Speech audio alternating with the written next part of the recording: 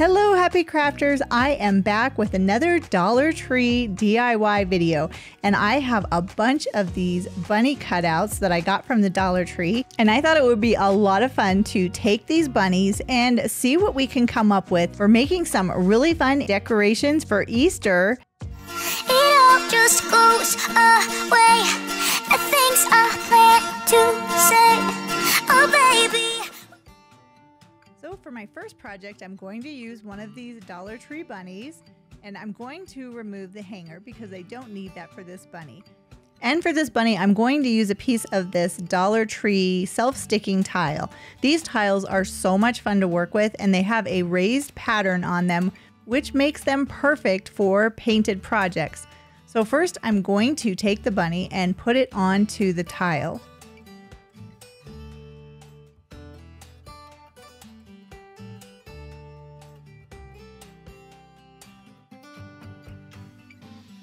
And then I'm going to cut out around the edges because the tile and the adhesive will actually come apart this way. And it's much easier to have the adhesive part come off before you finish cutting out the entire project.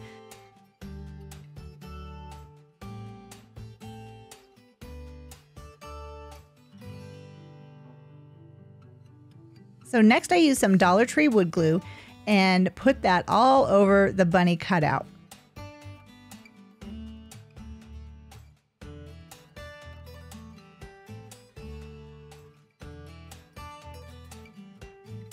And then I secured the bunny to the tile.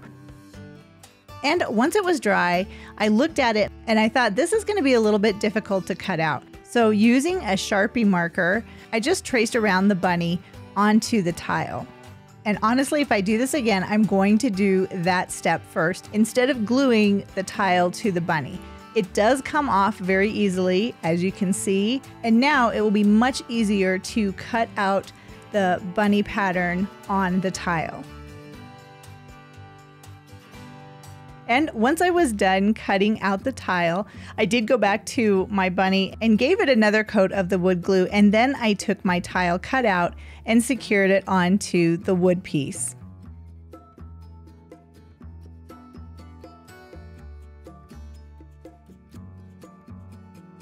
Now, once I had time to dry, I took some chalk paint and I painted the entire tile. Now you can do whatever color you want. For myself, I find that I like the lighter color on the bottom. So I mixed some sandstone colored chalk paint along with a little bit of a tan chalk paint to make it look more like an antique ivory.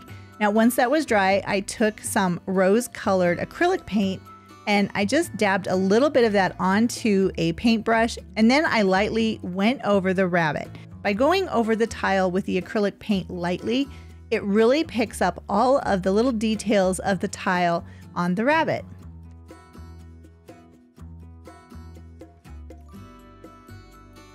And once that was dry, I took some different floral greenery stems and arranged it onto the bunny just to make sure I was going to be happy with how this looked.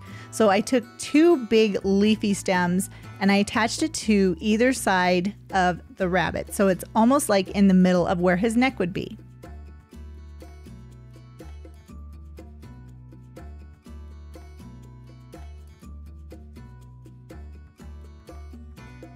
And then I attached a small eucalyptus stem to each of those pieces of the greenery. And then using some Dollar Tree ribbon, I decided to make a bow. So my bow is going to be pretty much a simple bow, but I wanted the bow to have a little bit of longer tail. So I did cut those out separately and then secured them in place with some hot glue.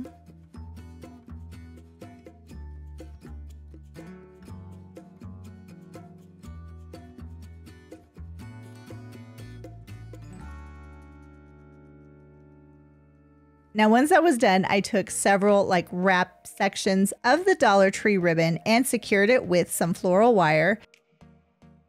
And then I took a smaller piece of the ribbon and secured that with hot glue around the center, so you won't be able to see that wire. And if you're not very talented with making bows, this is actually a very easy way to make a bow.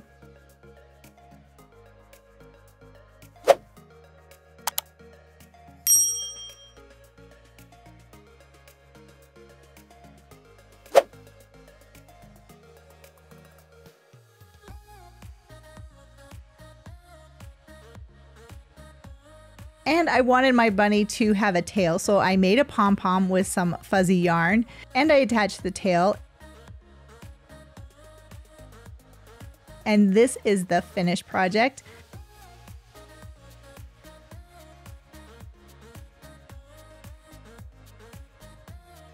And I really like that rose color on the tile. I think it looks really pretty. Now for this project, I'm going to be using Mod Podge and some Dollar Tree tissue paper. So I'm going to coat the white side of the rabbit with a nice coat of Mod Podge. And I'm covering all parts of the wood cutout. So the top, the ears, the feet, everything is getting a coat of the Mod Podge. Next, I took a piece of the tissue paper and I just put that onto the rabbit. And if you're using the Mod Podge and you have a pretty good coat going on, you will be able to move that tissue paper around to get any wrinkles out. And once I was happy with the tissue paper, I went ahead and cut off the excess tissue paper around the cutout. I did leave a little bit because I'm going to secure that onto the back of the cutout. And then I took some Mod Podge and put it on the back of the bunny. And then I folded over the edges of the tissue paper and secured them in place.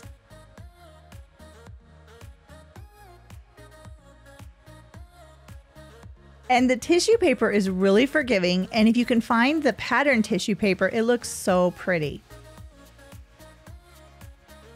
Now once the tissue paper was all glued down, I did take some Dollar Tree ribbon and I put that around the neck of the rabbit.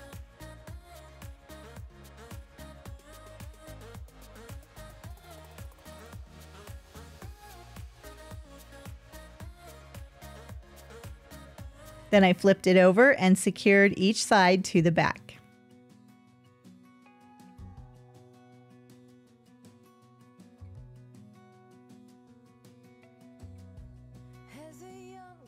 And I think you can see that I have that little finger protector over my finger. You can find these at the Dollar Tree too. And now I wanted the rabbit to have a little bit of something extra on that burlap ribbon. So I took some of the lace crocheted style of ribbon from the Dollar Tree and I cut it in half. Then I just applied some glue to the ribbon.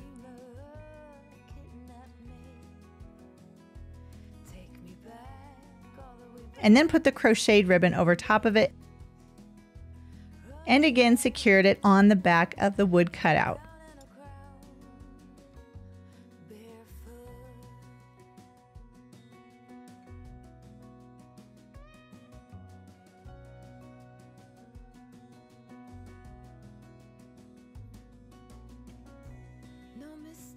And I really like having a little bit of floral on these projects. So again, I'm using stems from other projects that were like leftover pieces.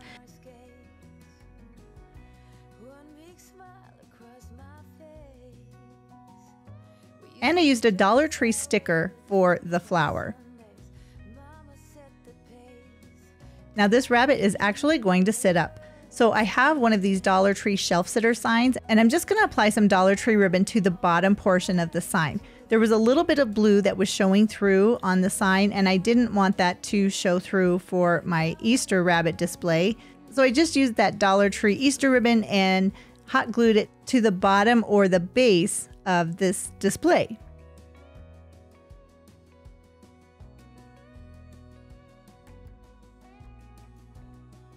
And I did go ahead and put that ribbon all the way around the front, the back, and the sides.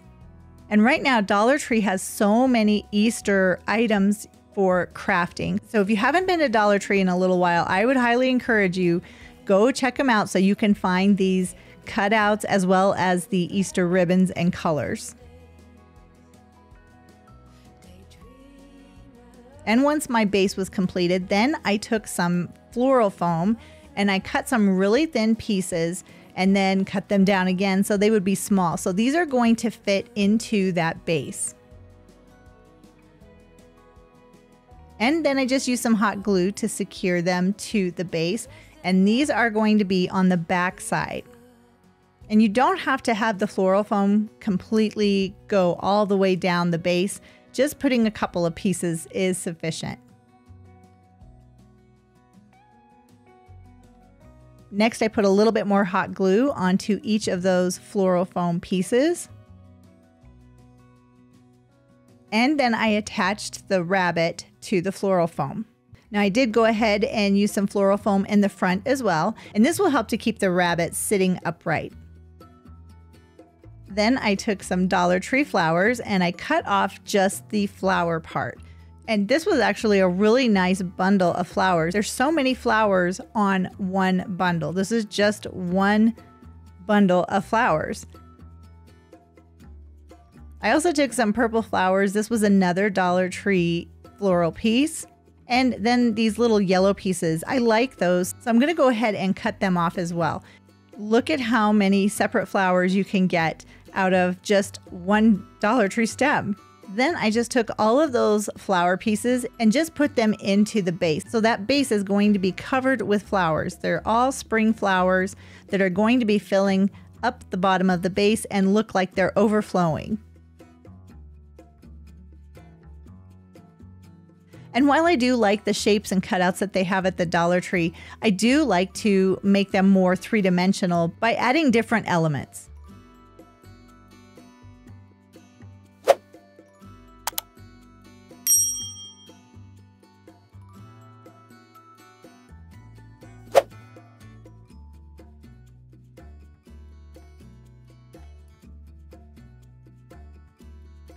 And look at that, that is so cute. And here is my finished tissue paper bunny rabbit. I think it looks great. I am so pleased with how this turned out. And I don't really think it looks like it came from Dollar Tree. What do you think?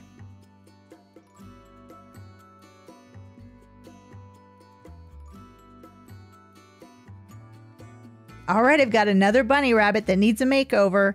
And this is a fun one. So I've got a bunch of these floor dusters from the Dollar Tree, and I'm gonna make a fuzzy bunny. So I'm gonna use my hot glue gun, and all I'm gonna do is glue those floor dusters onto the rabbit. So I'm starting with one piece across the front, and I'm not gonna put the hot glue everywhere, just where that duster is going to lay. And then I'm gonna smooth down the duster, and I'm going to put another one on the top. But by smoothing it down, it makes it so you won't be able to tell where one duster is and another duster is. And then I'm just going to butt those up close together and then rough up the material. And I have to warn you, even though this is an adorable Easter bunny to use for your decorating, doing this with these dusters, it gets really messy. These dusters shed so much. So once I had those two dusters attached to the cutout, then I used my scissors and just cut the excess duster away. And having that brown back on the rabbit makes it really easy to see. So if you're gonna do this, I would encourage you to secure the dusters to the white side of the rabbit. So that way it's easier to see where you need to cut off the remaining duster.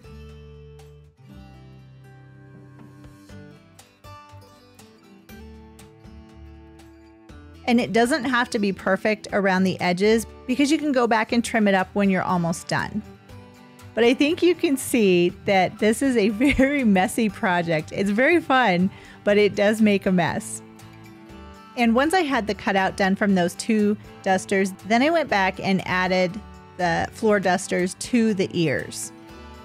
So if you're really careful when you're making this project, you can use 3 of the floor dusters and 1 of the wood bunny cutouts from the Dollar Tree to make this fuzzy rabbit. I was at the wrong place at the right time, 'cause suddenly there you were with those bright blue eyes. We were conversing under the night sky. When you took my hand, said let's leave now. Don't wanna be shy. And there is the bunny. I think it's so adorable. And there is the mess. Now I did want to add a tail to this rabbit, so I'm going to be using my pom-pom maker. And I've actually made a video that shows you how easy it is to make pom-poms. Yes, you can do this without a pom-pom maker, but having a pom-pom maker makes it so much easier, and it's actually really fast. Not quite as fast as my hands are moving right here, but it is very, very fast to make pom-poms of multiple different sizes using these pom-pom makers. And I will leave a link in the description box below in case you wanted to check out the pom-pom makers for yourself. They're really affordable. And just like that, I have a pom-pom, which is going to be my bunny's tail. Next, I just put some hot glue onto the center bottom portion of the rabbit cutout, and then I secured the pom-pom to the rabbit.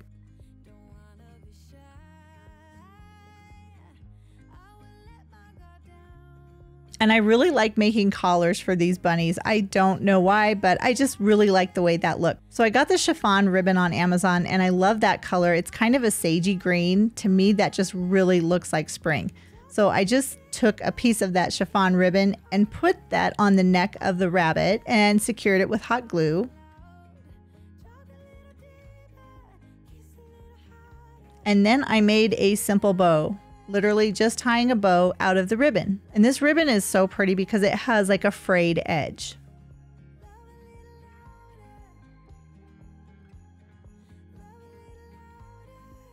And once I was happy with my ribbon, I did go ahead and cut the tails down a little bit so they weren't quite so long. And then I just used a little bit of hot glue to secure the bow in place. And that bunny is done. I love how this turned out. It is so adorable. It looks so pretty on a shelf and definitely a very nice addition for Easter decorating. And yes, I have another bunny that needs to have a makeover. And for this rabbit, I am going to be using some scrapbook paper that I had. So I did give it a medium coat of the Mod Podge. And then I took the scrapbook paper and put it onto the rabbit. And the scrapbook paper I had is not quite large enough for the entire rabbit. So I did 2 pieces of scrapbook paper and I made sure to keep the pattern the same.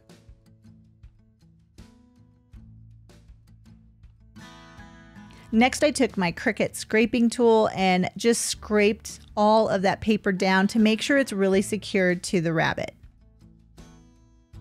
Then I cut out the excess paper.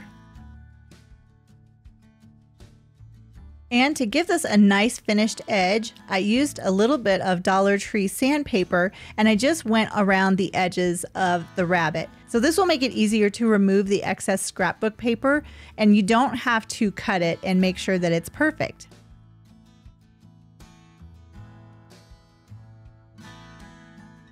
Now I did go ahead and make a pom-pom using some jute twine. This was actually a really difficult pom-pom to make and you could see in the center, you could still see the separation. So after I secured the pom-pom onto the rabbit,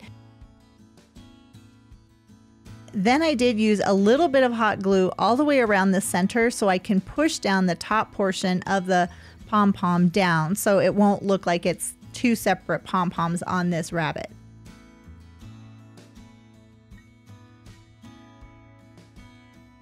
And next I took a bunch of different ribbons that are kind of farmhouse style and I stayed with the more neutral tones. So I just used different ribbon that I already had and made 2 matching stacks of this ribbon. So if I had 6 pieces of ribbon on one stack, I also had 6 pieces of the same ribbon on the other stack.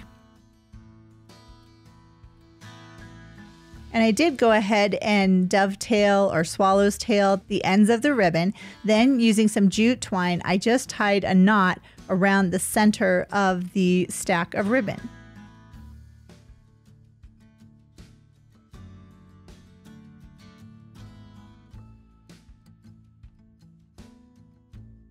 And then I was able to move the individual ribbons out and separate them a bit. And I did this with 2 sets of ribbon because I want to join them together like that and make a bigger bow. So I'm going to attach that to the rabbit. And I'm doing this so that the flat pieces, the flat sides, will meet up in the center.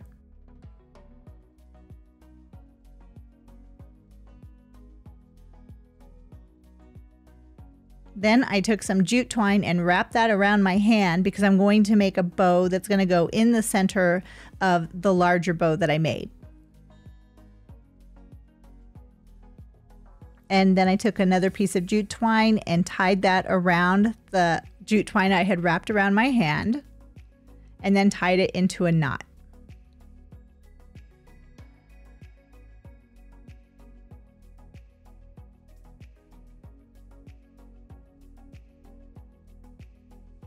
So this is going to be the center of the bow that's already in place on the rabbit.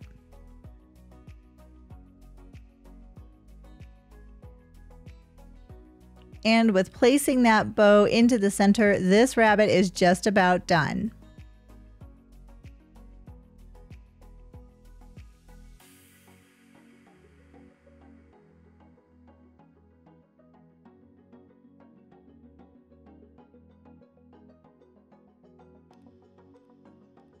And here is the finished plaid bunny rabbit. I guess he would be more of a neutral farmhouse style. I really like how this turned out. And I actually made this for a gift for one of my coworkers. Now this one is very easy. So I'm going to use a wood round, and I have a larger wood round because this one is a Dollar Tree wood round and the bunny is a little bit too big. So this is a 14-inch wood round that I got on Amazon, and I'm going to use that. So next I took some folk art wax and I painted the wood round with the wax, and then I just removed the excess wax from the round. And if you don't have the folk art wax, you can actually take any type of paint and add some water to it and make it pretty watery and apply it to the surface like this that you want to stain. And once you've put the watered paint onto the wood round or whatever you're going to stain, just wipe off the excess and you'll have a nice stained look. So while my wood round was drying, I did go ahead and use some of that ribbon that I had used on the fluffy bunny earlier, and I made a smaller bow that would fit on his collar.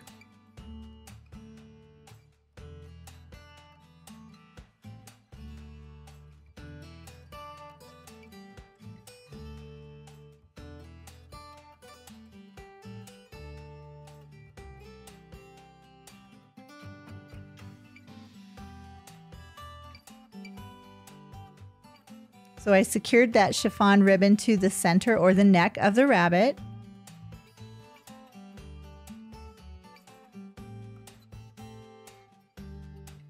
And again secured it to the back. I like having the extra ribbon on the sides because I don't want it to look like it's just ending at the sides of the rabbit. That's why I always like to secure it onto the back of the piece.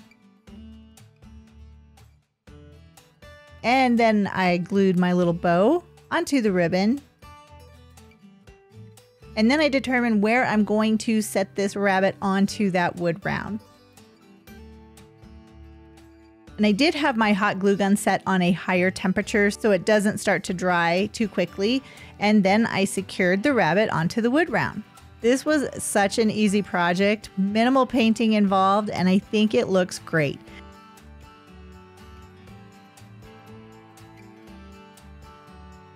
And I did add a Dollar Tree pom-pom for a bunny tail.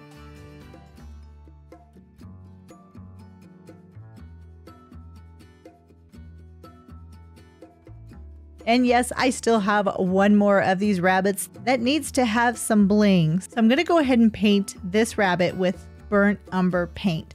This is just acrylic paint, and I think I got a little bit too much paint onto the rabbit, but that's okay. I can remove the excess. It's not that big of a deal.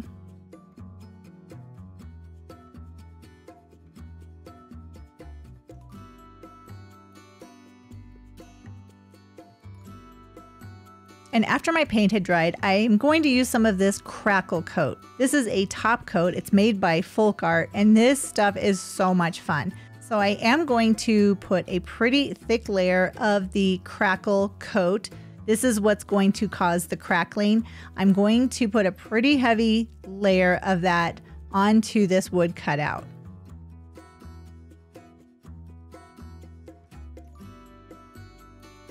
And I am trying to keep my strokes all going in the same direction. And once the crackle coat had dried, Then I took some acrylic paint and applied that to the rabbit. Now I wanted big crackles, so I'm doing a thicker coat of the acrylic paint. If you want finer crackles, you use less paint. And on the instructions on the bottle, it does tell you to make sure that you have your paint going in one direction. Don't go different directions with your paintbrush. You want to keep your paint in one direction.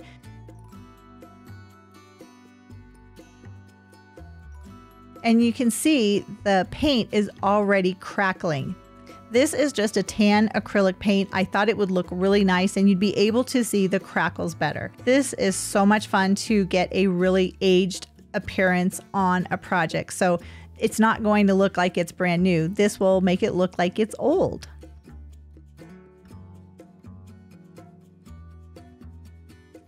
And once my paint was dry, this was the end result. I love how this looks. This just looks so farmhouse. I just think this is awesome. And next I took some of this material from the Dollar Tree. You get 3 different materials in one package.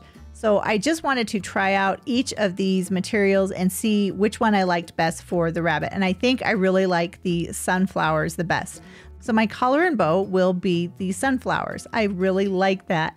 So I went ahead and made the collar first and then secured it to the back of the rabbit.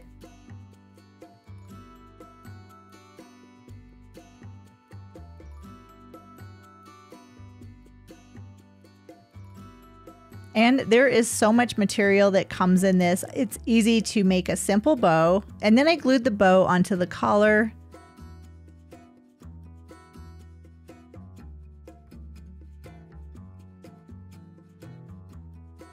And I wanted the tails to look like they were kind of wrinkled up or rustled up. So first I cut the tails of the bow down just a little bit so they're a little bit shorter. And then I did do that swallow's tail on the ends of the ribbon. And you do that simply by cutting the bottom corner off.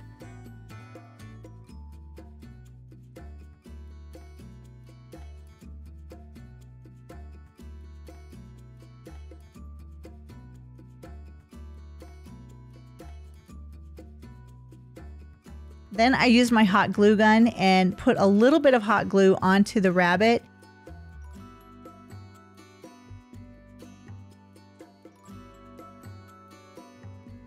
And I lifted up the material so that it's not going to be exactly flat on the bunny. And I did that with each of the tails. And next I wanted to add a flower. So I added a couple of leaves to one side of the rabbit. And then I added a few more leaves on top of the first 2.